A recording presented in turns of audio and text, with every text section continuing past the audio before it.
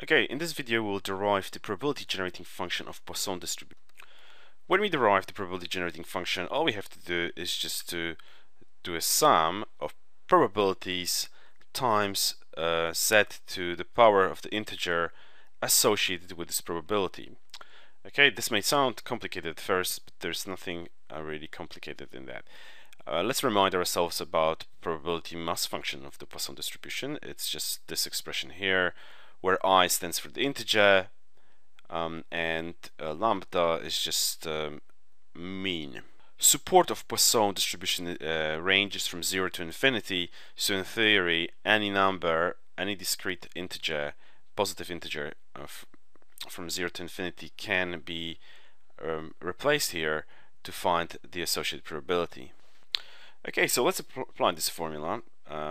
Here we're just saying probability that our variable I is 0 times z to the power of 0, probability that our variable I is 1 times z to the power of 1, etc. And here we are just using the probability mass function to find the p0s, p1, p2s, and p3s, because we're just plugging in 0, where in this formula here we have I, and this is our probability, and we just times it by z to the power of the integer associated with this probability. So if here we are finding probability that our variable is 0, then we have to times it by z to the power of 0.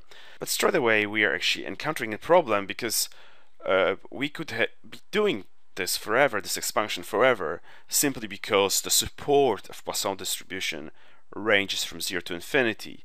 So is there a smart way of reducing this expansion here to something kind of more meaningful? Okay, when in trouble with series, we can always rely on Taylor expansion, and Taylor expansion basically says you can represent a function as the derivative of this function evaluated at point A divided by n factorial, where n stands for the nth derivative, yeah, and then you also have to times it by x minus a to the power of n.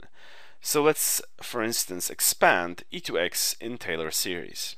Okay, so that's very easy. We just take the derivatives and then divide it by n factorial. So the zeroth derivative would be obviously here 1, because any derivative of e to x is actually e to x. So the zeroth derivative is just e to x evaluated at x equals 0, and e to 0 is 1.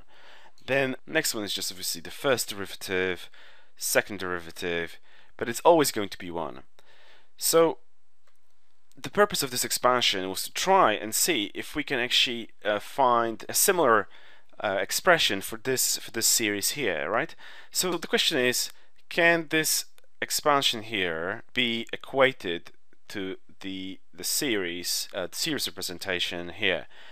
Actually, it looks similar, but unfortunately there's still a few terms missing. For instance, we don't have lambda, and it looks like that we've got a different variable. We've got x here, and this expression here has z, and then we've got this expression as well, which is e to the power of minus lambda.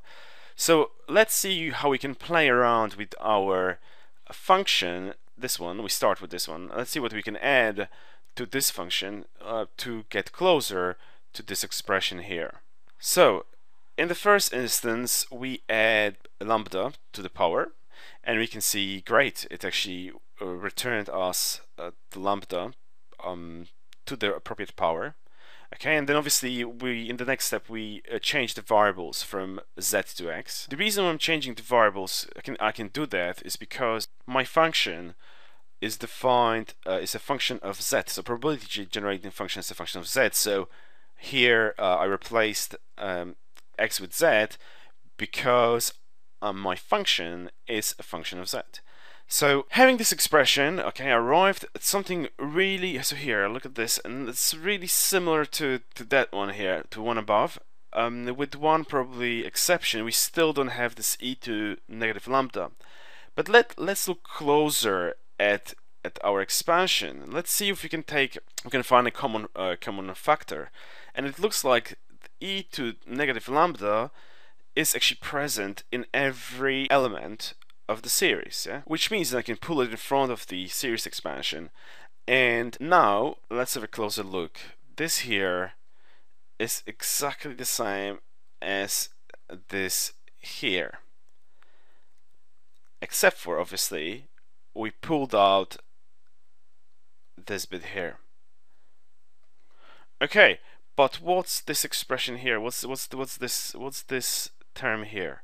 Well, this is e to the power of z times lambda, because we just proved it by Taylor's series expansion. We proved that this here is equivalent with that here, and it follows that we can express this expression as e times z to lambda.